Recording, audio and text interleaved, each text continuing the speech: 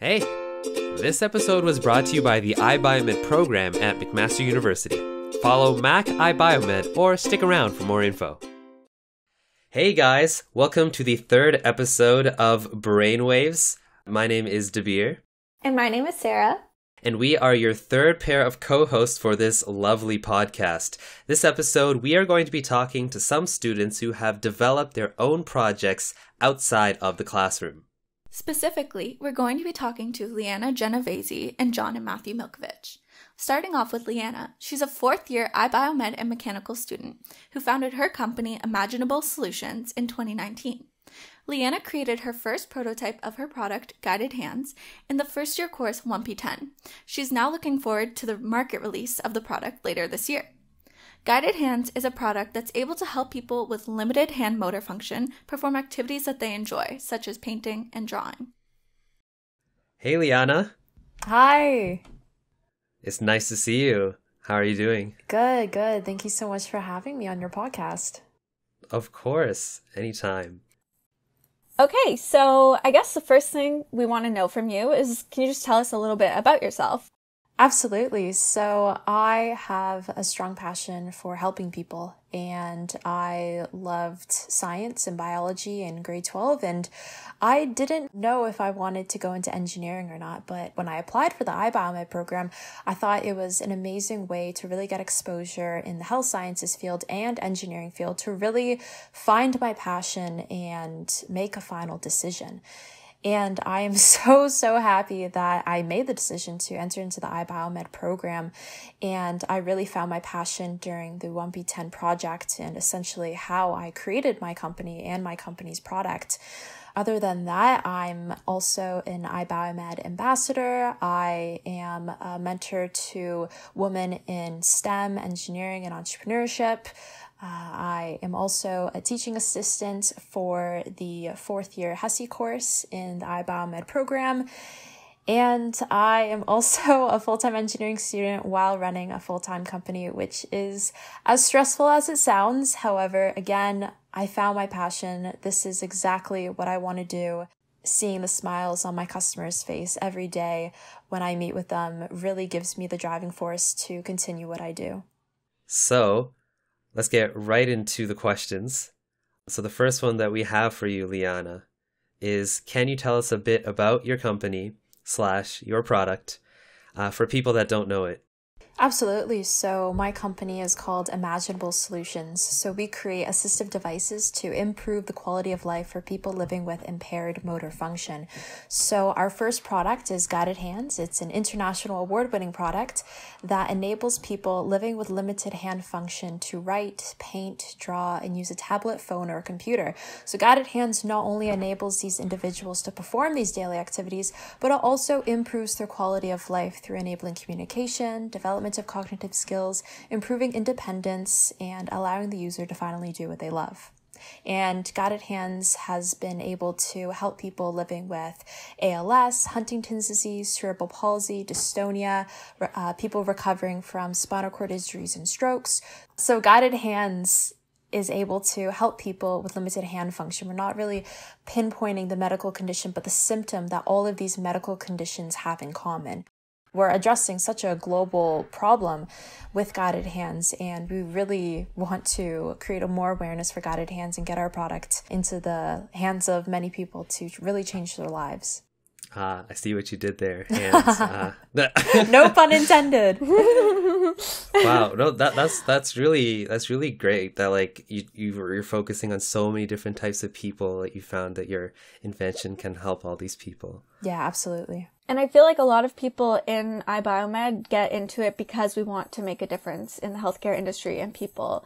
So you ended up choosing mechanical as your specialization, right? Yeah. Was your project a big part in how you decided to choose that specialization?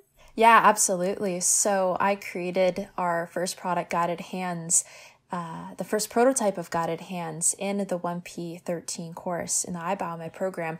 And it was my passion project. And it was almost 100% the reason why I decided to specialize in mechanical engineering, because I was able to connect with the patient I was able to design something. I was able to CAD it on Inventor, and I was able to build it with my hands, create a tangible product that was able to really improve the life of someone.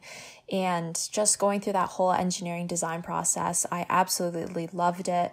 It really was almost like nirvana, or I guess, what do you call Interesting word. Not nirvana. Wait, what do you mean? It was like bliss, like pure. It's like yeah, right. Yeah, I don't know what the word is. I see. I think we get what you mean. Destiny.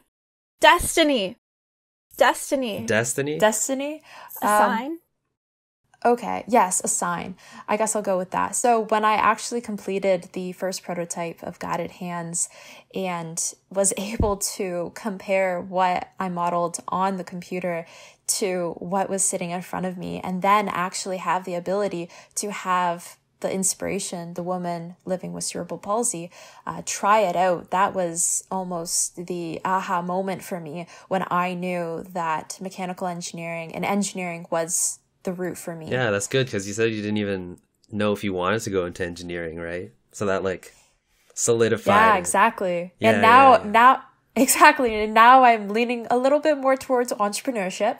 But I think going the mechanical engineering route and everything that I've gone through has certainly put me on the right path to where I'm headed. And, it's already introduced me to a potential job and a potential field that I can see by applying this biomedical mechanical engineering degree. Totally. Okay, so you said that you created the first prototype of Guided Hands during your first year course.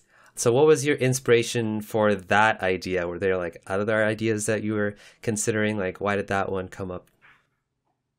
Yeah, great question. So in the 1P13 course, we were introduced to 3 individuals.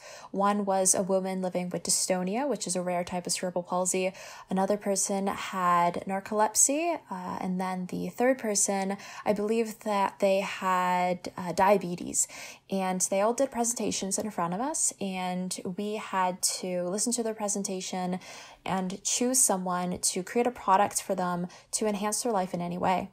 So I was moved by Alyssa's presentation. So Alyssa lives with dystonia, and Alyssa gave a really heartwarming presentation. It was about the things that she could do and things that she couldn't do based on her condition. So she mentioned that she experienced the uncontrollable curling of her fingers, and that did not allow her to perform everyday activities like cutting, using a writing utensil, typing on the computer, and even doing the buttons on her shirt. And she also mentioned to me, which was actually one of the things that stood out to me the most during her presentation, was that she was a talented painter.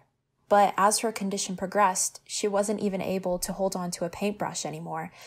And this was a devastating and emotional loss for her that stripped her away of her passion and creativity. And that really pulled on my heartstrings. And I wanted to truly create her something to improve her life and even the lives of other people who have a similar condition to her.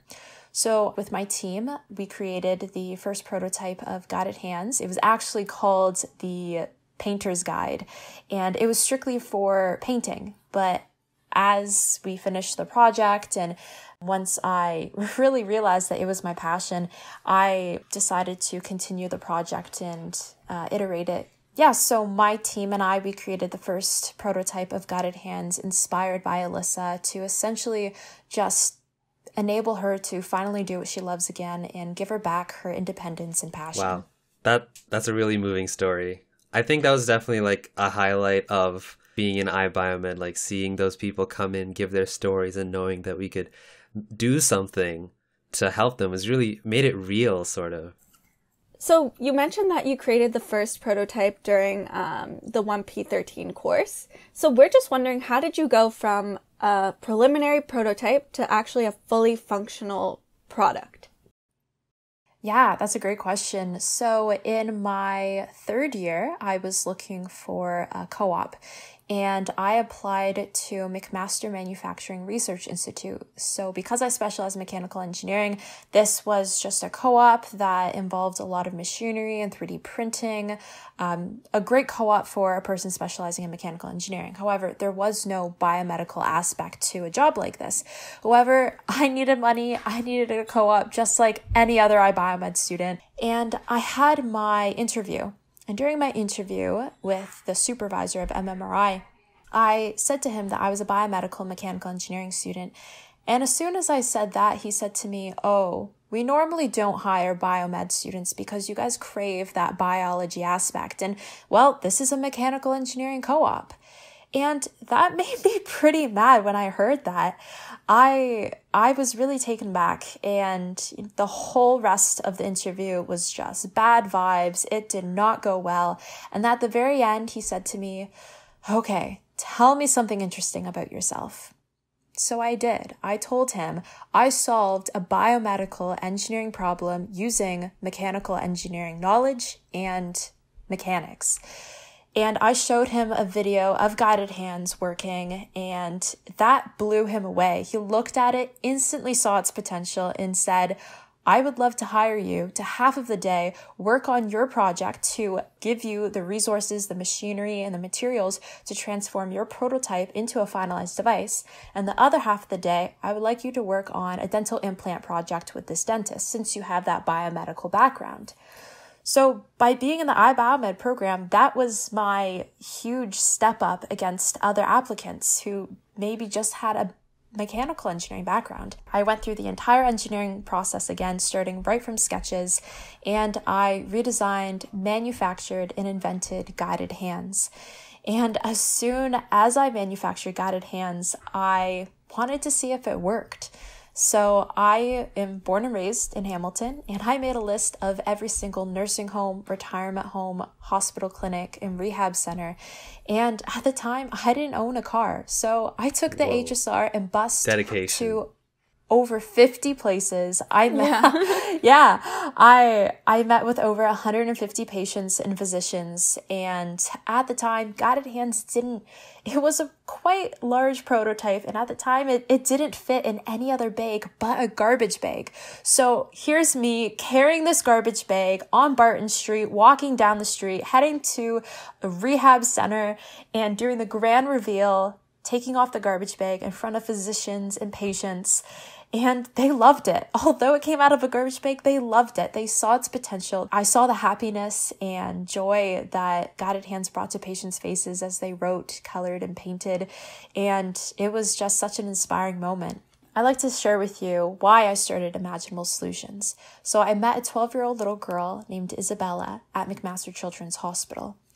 I brought guided hands with me, and I brought painting supplies with me. So Isabella, she lives with cerebral palsy, and she had limited hand function, just like my previous inspiration, Alyssa. And so I brought painting supplies with me. I showed Isabella how to use the device. And as soon as she began painting, the widest smile spread across her face. She turned to her mom and said, "Mom, I want one." And then the mom turned to me and asked, "Well, how much is it?" And at that point, the thought of even selling this device had never even crossed my mind. I just wanted to see what I made worked. But honestly, I left the hospital in tears. And in that moment, I found my passion. I knew that this was what I wanted to do, whether it be a side hustle or something that I could do for the rest of my life. And that's, I guess, how I essentially transformed my 1P13 prototype into a product and then into a company. Those are happy tears, right? I hope.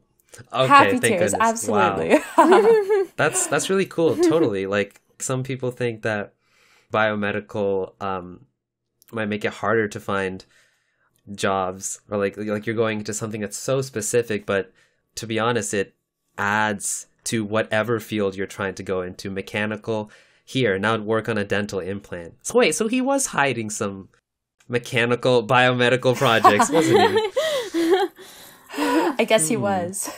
Yeah, and I think it's really important that people who are in the industry give students a chance, especially just people going on co-op. That's such a great opportunity for us to really use our imagination and innovate in ways that they have never thought of before. So I'm really impressed by that. It's really a great story. Do you know how many approximately guided hands are actually out in patients' homes and things like that? Right. So right now we are in pre-launch. So we are focusing on optimizing the design and ergonomics of guided hands. So I've actually partnered with MedT, which is a club at McMaster, and I have 15 engineering students who are working on the design and guided hands 2.0. So to answer your question, we have sold one device to McMaster Children's Hospital and the other device to Isabella. However, we do have upcoming pilots this January with Ron Joyce Children's Rehab Center, Vancouver Coastal Health. So we're shipping it all across Canada, which is very exciting. We also have a pilot with the Children's Hospital in Ottawa, as well as we're just finalizing a partnership with Bloorview School. It's the rehabilitation center for children in Toronto. So right now we're just focusing on creating awareness within the occupational therapist and physician community, as well as receiving patient feedback and design feedback so that we could truly make the best version for our patients. And we are hoping to fully launch guided hands by May of 2021. I've realized just by going through this entire entrepreneurship process and, learning business from scratch. Really? I don't have a business background, so I've truly had to learn a lot of business along the way. And so there's many things that you have to learn, and there's many things that you have to consider when you're commercializing a product. For instance, I just realized yesterday that I'm going to have the fine print and instructions and the labels, caution labels and stuff that I have to add with all of my products. Just today, I was looking for packaging boxes, stickers that I can put on my box. How can I brand my product? So there's many, many things that sometimes you don't really consider when you're in class, but when you're commercializing a product, you learn so much along the way. And it's such an interesting journey that I'm sure that all of the iBioMed students will learn in their coursework. What was the progression? Because Sarah and I were talking about this before we actually started the call. We were like, how do you actually get a product and make a whole company? There's got to be so many steps. Could you maybe boil it down? How did you get from your product to a company? Yeah, absolutely. So as I mentioned before, I didn't have a business background. Quite frankly, I hated business growing up.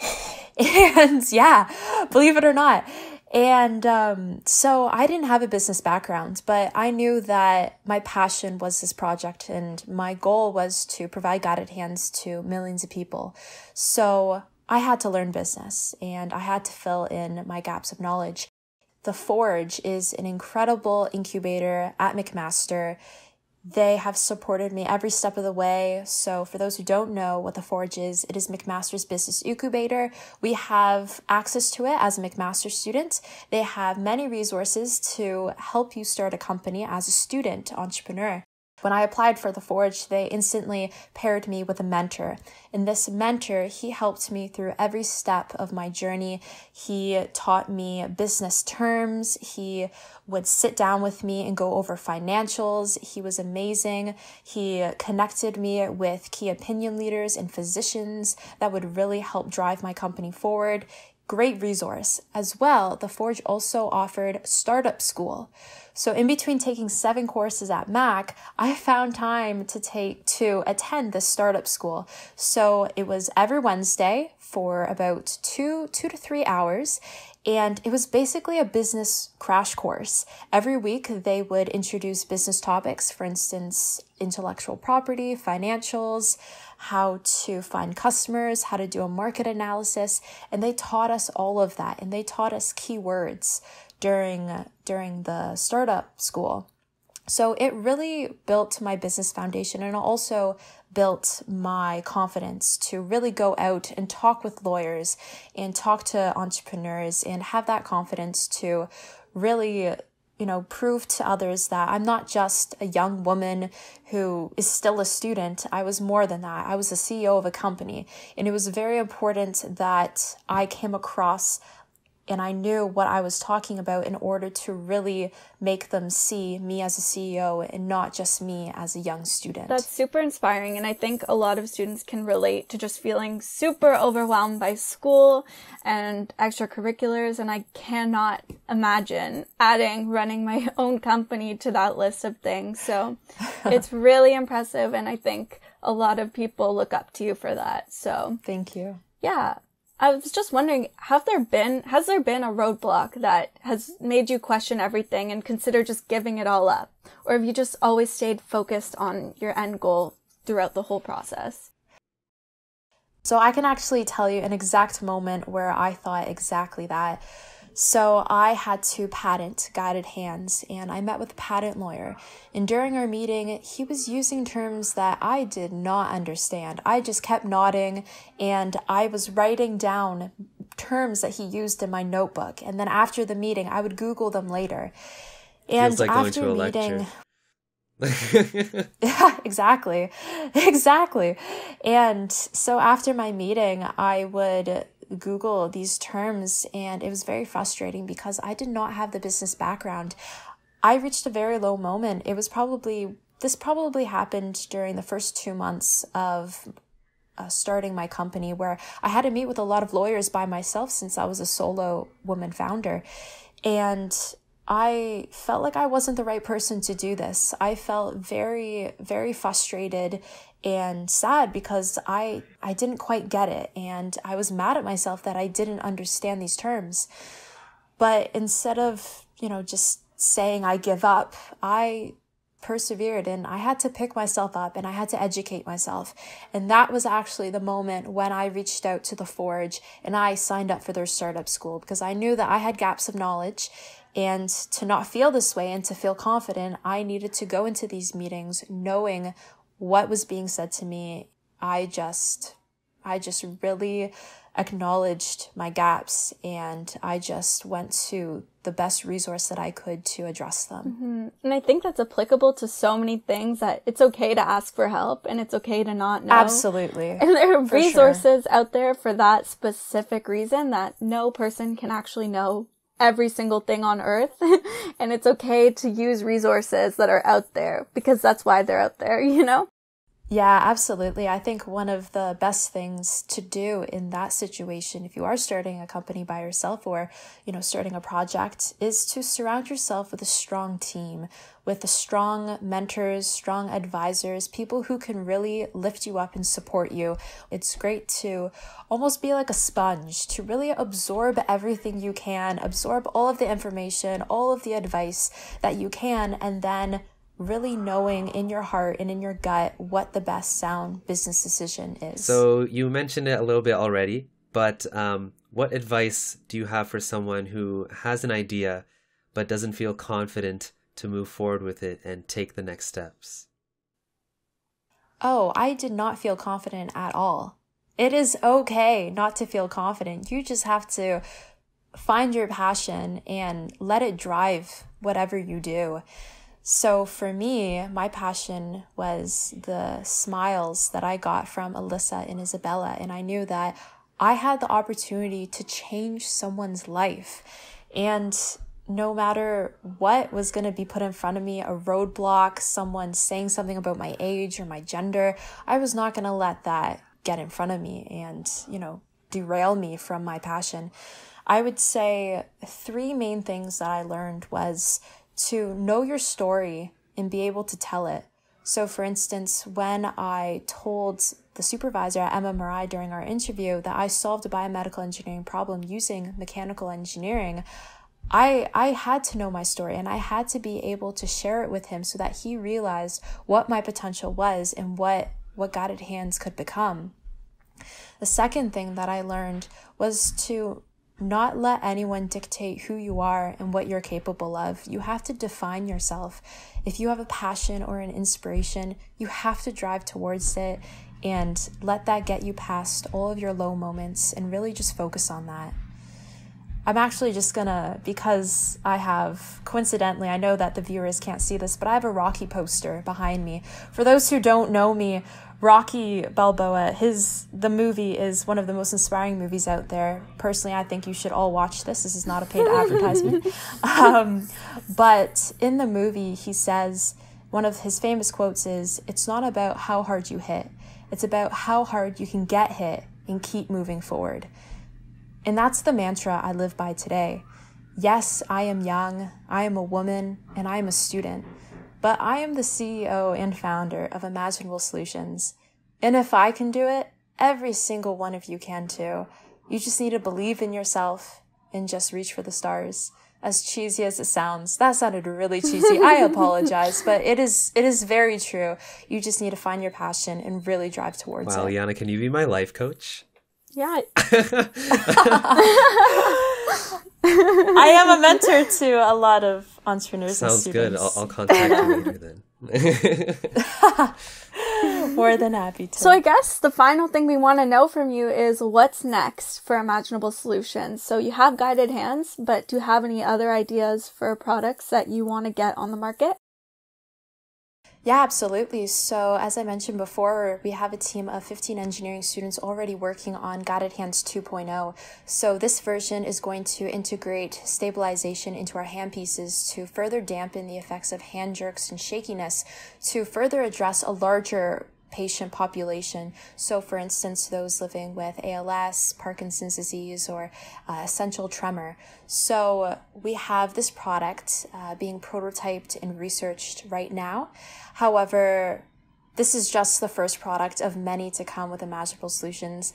This company, it really helped me find my passion, and when I graduate from the iBioMed program, this is exactly what I want to do. I've been using my company as my co-op every summer. So this is just this essentially, I guess you could say I transform my passion into a profession. And this is what I want to do for the rest of my life, to create devices and products for individuals to really improve their quality of life and see their growing smiles every day. Well, you heard it here, folks. That's Lianna, young woman, student, entrepreneur, and soon to be my life coach if I can get that arranged. But yeah, thank you so much for coming out, Lianna. Yeah, thank you so much for having me. We'll see you later then. It. Great talking to you. Bye. Bye. This is probably where we'd put a commercial break if we had any sponsors. As of right now, we're just a bunch of students who want to reach out to our professors, our peers, and especially to you, listening in right now. If you want to reach out to us, you can send a voice message at anchor.fm/McMasterIBiomed or fill out our online form at bit.ly/brainwaves-questions. Back to the show. Welcome back from the commercial break. Let's move on to the Milkovich brothers. John and Matthew Milkovich are both iBiomed students who created a DIY respirator design for healthcare workers on the front lines, just like their parents. They made this design in around April of last year from items around the house and 3D printed parts for a total of about $40, and they were able to get their design distributed to hospitals. Hey guys, how you doing? We're doing good, thanks. How are you? All right, so for our listeners at home, can you guys both introduce yourselves? Tell us a bit about yourselves. Okay, I'll start. I'm the younger brother, Matthew Milkovich. I'm a first-year iBiomed. Yeah, a little bit about myself. I really like the outdoors and fishing. I have a French bulldog named Nemo. Love it. Yeah, I guess we can introduce by the brother status, but I'm the older brother. I'm John, and I'm currently in level 3 iBiomed, so I'm in the HESE stream. Yeah, I've been looking forward to this podcast. I think you guys are doing a really cool thing. Yeah. Aw, thank you. We're very excited to talk to you guys. Totally. So I guess we'll just dive right in. So, Dabeer, take it away. What inspired you guys to come up with the idea? So my dad's an anesthesiologist and my mom's a nurse, our parents. And a big thing is at the beginning of the pandemic, when we thought there'd be a lot of N95 shortages, we were really worried for our parents' safety. So we wanted to find an alternative that was almost as safe as an N95 and that could be used in situations where they're working. So our main goal was just our parents' safety, and that's kind of where this idea sprouted. Mm-hmm. Can you remind us exactly what it is you made and how you made it? So like I said, my dad is an anesthesiologist. So what we did was we found this really interesting mask from 2 years ago when we were vacationing in Croatia, and it covers all mucous membranes, which is pretty cool. We found this mask and we were like, okay, we could do something with this. So instead of using the snorkel, we removed it and we CAD'd and 3D printed a so it was a snorkel mask. Yes, yeah, like for scuba diving. Yeah. Oh, I see. Okay, right. Yeah. So basically from there, we decided to CAD and 3D print this little T-piece that would replace the snorkel. And we used 2 anesthesia filters from our dad, and we would attach them on top, and that would be the filtration system. That's really So that would replace like the filters that you would find in an N95 mask? So testing showed that, these filters were, anesthesia grade. So it depends on like the type of filter that you use. We were using like a mix of electrostatic filters and HEPA filters. HEPA filters are sort of the gold standard, but they were pretty hard to get. They were sort of one of the resource, limits during the pandemic, because that's what was connected to the ventilators. And so, we sort of settled, I guess, for the electrostatic filters, which we found were a little bit easier to respirate through. And they also had pretty high filtration rates. I think we were looking at like 99.9999% filtration. Yeah. So way higher than my average. So that was just a filtration, obviously, of the particular filter and its model that we were using. Now, when it comes to our actual mask, we didn't really have, I guess, much to work with in terms of the actual testing and validation itself.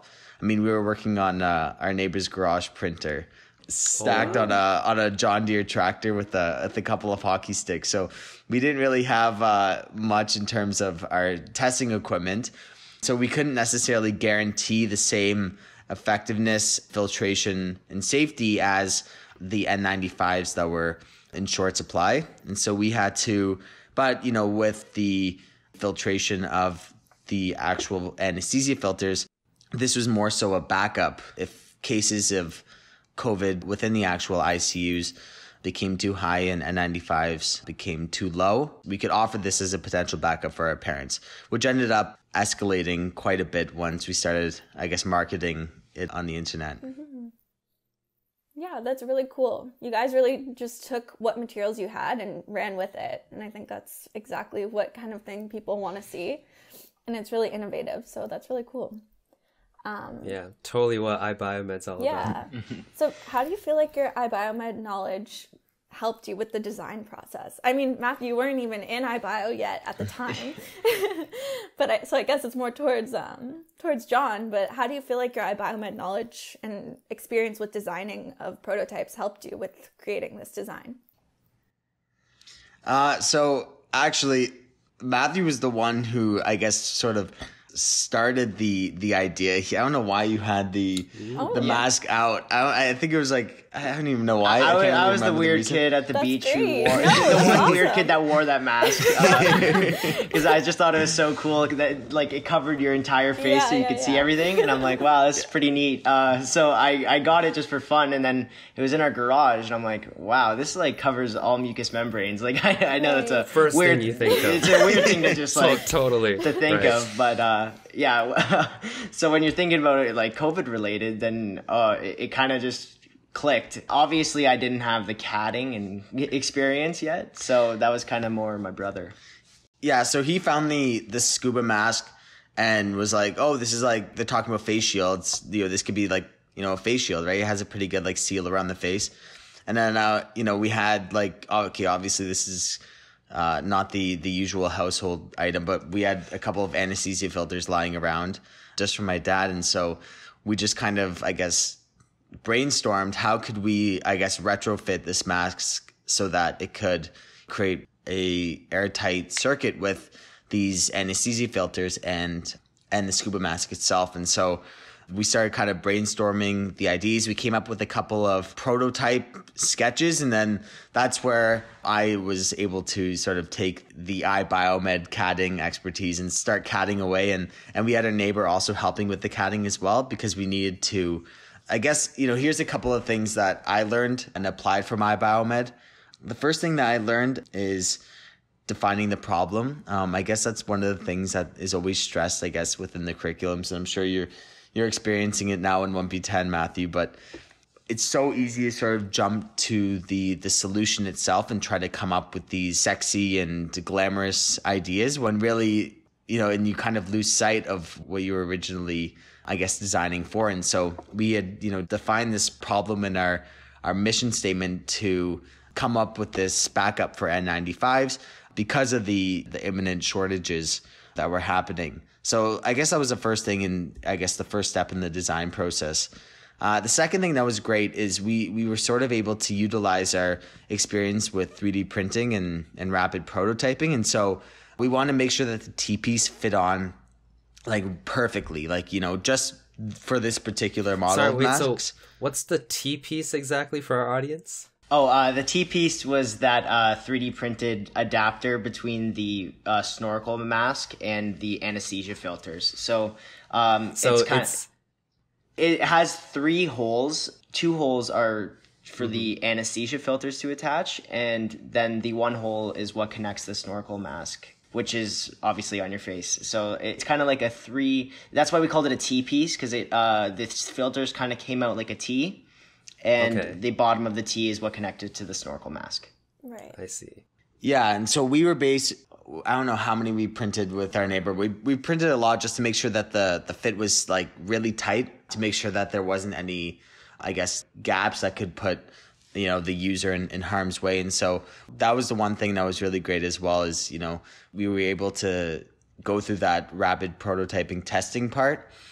And then once we had, I guess, the perfect dimensions, that's when we really took off. And being in HESE, and I think you're interested in HESE too, right? Yeah, I am. That's the stream. We're so used to, I guess, working on a project and then, having it get marked and then get, stored away.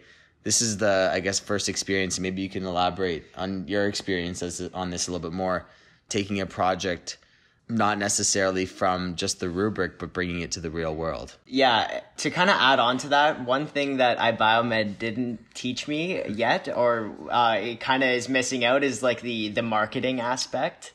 So we were kind of stuck making this iMovie that was maybe not top notch, but it ended up getting the point across, and I think our strong suit was definitely in the design and the effectiveness of our mask. Yeah, marketing was definitely not our best, but I did think that iBioMed, I know now, taught us a lot for this project.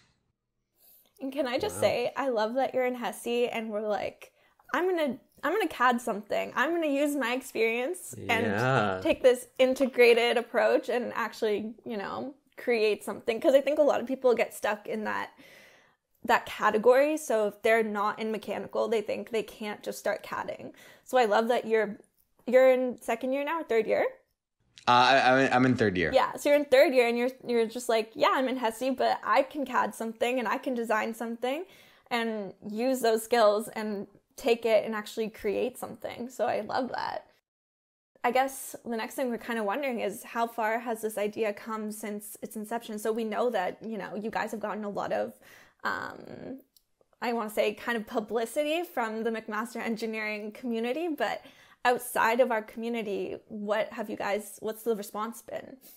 If I could start, one of the things, I guess, and, maybe you haven't experienced this yet, Matthew, but in HESE, we delve a little bit more into the entrepreneurship aspect and taking an idea and actually focusing on the scalability part and how to define your market and to communicate with stakeholders. That's really the huge part, and one of the things that I really lucked out with being in the HESE program when we were taking this idea to the next step. And so in terms of now, I guess, like Matthew said, we Actually, do you want to just describe the YouTube video, filming the YouTube video?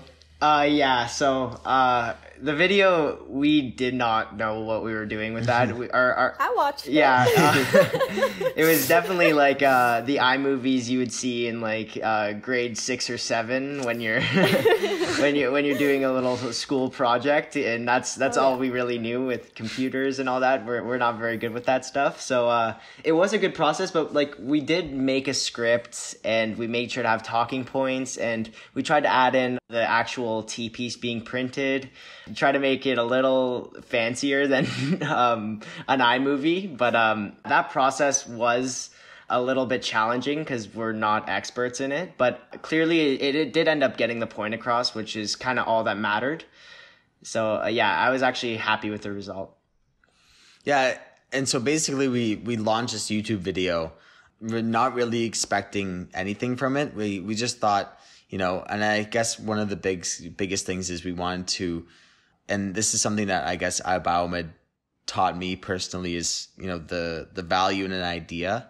It's as a high school student and an undergrad student, we didn't really think that we had much to offer, but here we just had this simple idea and we wanted to get it across, and really just our goal was to help people. And so we launched this YouTube video, not really expecting anything, but, you know, we provided the whole point of it was DIY, do it yourself. And so we included all the materials and the STL file. Actually, no, I included my email, and then we provided the STL file and distributed it that way. And the STL file is what again? The STL file is the blueprint for the 3D printed T-piece that Matthew described earlier.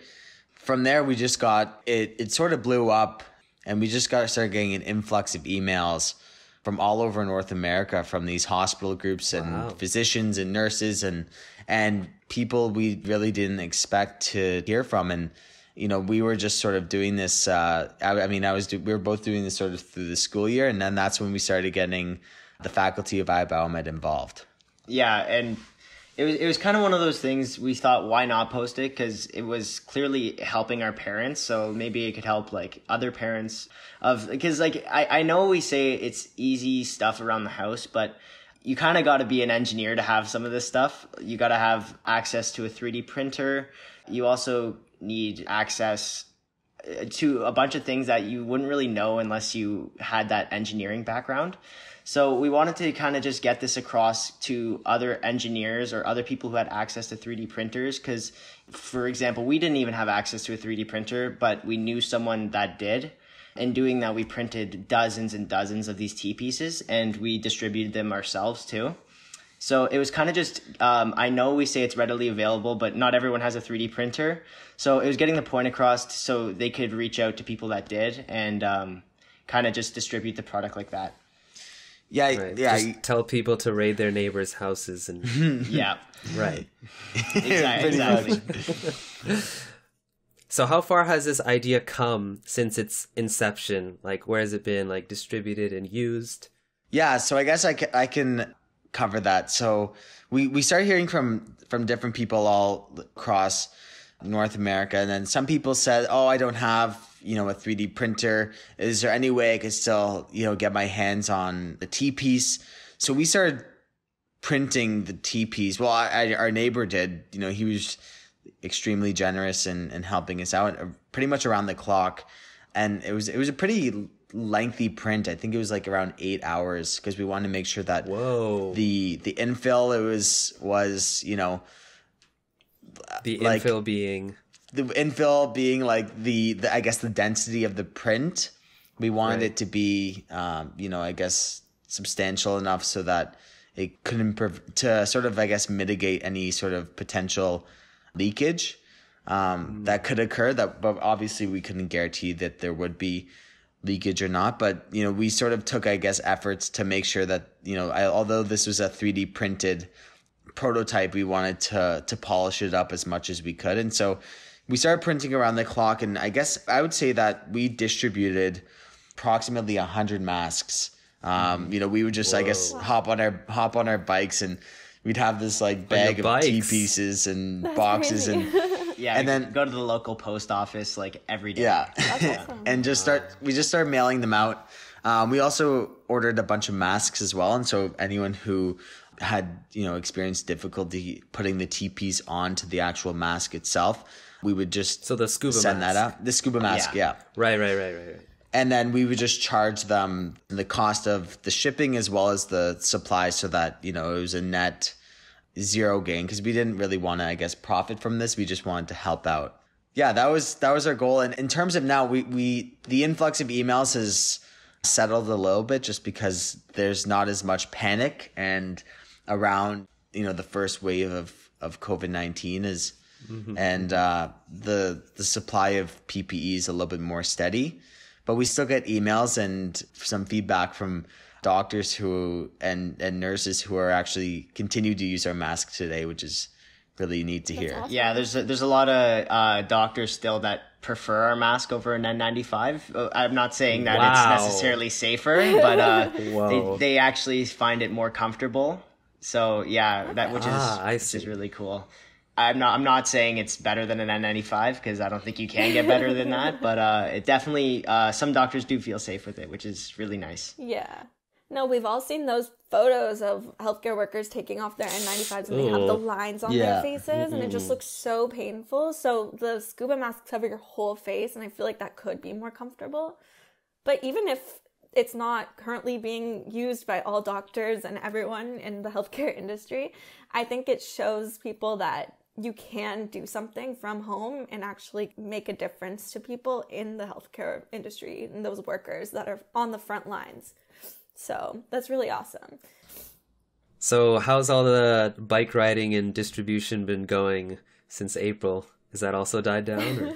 Yeah, it's definitely died down. That was more of a summer thing. I don't know if I'm gonna bike in -10 anymore. I might just end up driving there. So yeah, but we haven't been ordering too many masks because, like I said, it was a big scare that we would be low on PPE kind of like 6 months ago, but it's not as big of a concern now. Yeah, they ramped up the production of PPE by a lot once they realized how in short we were. Yeah, exactly. So that was good to hear. In terms of where it's at now, we've heard from a couple of people they've used it as, or they've at least tested it as a backup. We heard from the government of Nunavut, a public health officer there. So it was actually being, I believe, printed there as a backup to the N95 shortages, which is really cool to hear as well. So we're now still, I guess, responding to feedback. Again, we're extremely open to it. And, I think one of the biggest things that we took away is, although we haven't, I guess, pursued it as much as we did at the beginning of the pandemic, we took a lot of really key learning points away. And I'm sure you did too, actually going into iBioMed and actually learning about how to CAD and how to be this, design thinker. Yeah, it was like having a design project before the design projects, which is kind of cool. Yeah. Like you get design project 0 and 1, but it's like, yeah, what You got -1. I got -1, which is really cool. Nice. Yeah. I actually have a question that I don't even know if you guys are going to be able to answer. This is actually just something that came to mind. So the N95 masks, it's kind of like a one-use thing, right? Yeah. But your mask, obviously you would reuse the scuba part, but what part would you have to replace if you wanted to reuse it? Would it just be the filter that's put in the T-piece, or? Yeah, so it's actually just the filters that need to be changed. And I believe it's like that you can use the filters more than once, if I'm not mistaken. Yeah, there's a certain time where the filters are, they're not useful anymore. They're not safe. Like just like N95s are, also filters in the same sense and have a certain usage time. I believe it was, I can't remember quite sure, but I think maybe at least a couple of days if you're wearing it like continuously. But in terms of the actual mask itself, it's good to just like, we sort of were just advising and providing some, advice on how to reprocess it. So, we create a dilute bleach solution that was able to act as a disinfectant. There were some, I guess, protocols coming out on how to reprocess face shields. And so we were sending those along with all the other stuff when we'd send out the STL files to make sure that people were reprocessing it safely as well. So where is this project headed from now on? To be honest, I kind of hope it dies down because that means the pandemic's over. But True. yeah, like I wouldn't mind if it fizzled out just in that sense. Right now, it's kind of like we said at the beginning, PPE shortages was way more of a concern than it is now. So right now we do get emails once in a while, but really where we see this project going is some doctors do still use it and they like using it. But I'm kind of just hoping it fizzles out just so the pandemic's done and we can go back to normal lives. Totally. Yeah. In terms of like where we want the project to go, I guess one of the things that we learned from this is, maybe not all projects or, initiatives we need to completely pursue. This is something that we had come up with and that we had really wanted to, I guess, cultivate and create awareness around. And then once we had actually done that, we obviously learned a lot from it. And like Matthew said, this is a sort of worst case scenario to N95s. And so if the N95 supply is stable, obviously everyone is happy and, this is the ideal situation. But in terms of actually, where we want this project to go, we just hope it's, I guess, can serve as an example to show how, it doesn't really matter how old you are or how much expertise or what kind of degree you have. I think any idea, whether you're in high school or, elementary school to, you're in your PhD in your expert, industry field can carry a lot of worth and merit. Totally. And I think that's a great message to send. Just try things out. It doesn't have to be super famous. You don't have to get millions of dollars. Just you can learn from anything. Wow.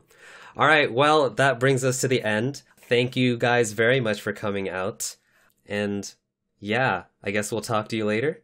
Yeah, thank you so much for coming out, guys. Thank your neighbor for us. He's superstar right there. We'll definitely be sending this to Bob. Sounds Bob. good. Shout out to Bob. Shout out to Bob. Of course. All right. Peace out, guys. Okay. Thank you so much. Great to talk Thank to you. Hey, you've reached the end of this episode. Well, there's actually a bit more. Thanks for donating your brainwaves to us for this short amount of time. To keep up with what's on our minds, make sure to like and follow the podcast. We'll be releasing new episodes on the first Thursday of each month with a different set of hosts. Got a question, comment, or suggestion on your minds? You can send a voice message at anchor.fm/McMasterIBiomed or fill out our online form at bit.ly/brainwaves-questions. Want to keep up with all things iBiomed? Follow our Facebook, Instagram, and YouTube channels at Mac iBiomed. And thanks to Lope Music Production for our background music. Until next time.